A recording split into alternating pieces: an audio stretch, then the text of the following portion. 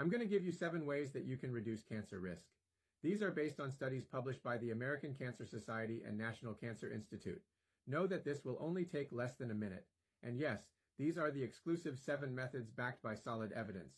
Number 1, incorporate more plant-based foods into your diet.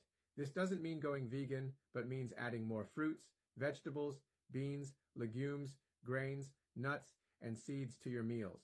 Aim for 2/3 of your plate to consist one of these plant foods. Number 2, minimize alcohol consumption, as it has been linked to an increased cancer risk. Number 3, increase physical activity in your daily routine. The recommended goal is 150 minutes of moderate physical activity per week. Number 4, quit smoking to significantly reduce your cancer risk. Number 5, maintain a healthy body weight. This doesn't mean completely eliminating sugar, sugary beverages, or fast food, but it does involve reducing their intake while emphasizing plant-based foods. Number 6, eliminate processed meats from your diet to lower cancer risk.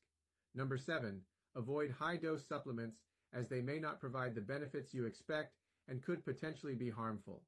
This information should not be taken as a replacement for medical advice, though. In addition to these strategies, you may also consider trying our cheek oil for PEMF therapy.